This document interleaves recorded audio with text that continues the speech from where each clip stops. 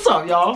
Frenchy here. Listen, so back in 2013, Diddy launched a nationwide search looking for a TV host for the launch of Revolt TV networks. But this is P. Diddy we're talking about here. Puff Daddy, Mr. Take That, Take That. So I knew I had to put something together next level to catch his attention. A regular audition? That's cool. But the goal was to get noticed. I wanted this bad.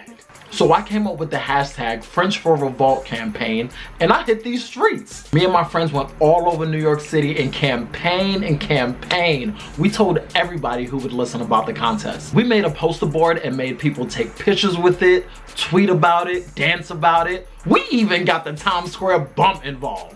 Okay? A few days went by. No calls from Diddy's office.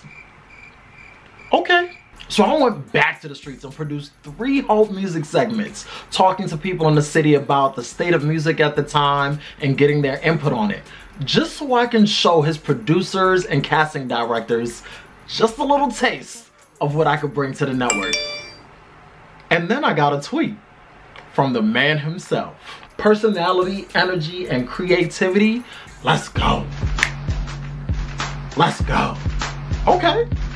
Where we going? We've got entertainment journalist Frenchy. That's my man over here. Right here. Started off there. I seen you were ready to jump in. Elijah Blake, 14 tracks of pure musical excellence. I'm a big fan. Lesson learned, you gotta be proactive and find different and unique ways to stand out and separate yourself from the rest of the pack. Yo, it took a whole 1.5 years for this to happen, but I was so ready and so excited because of all the work that I had put in leading up to this moment.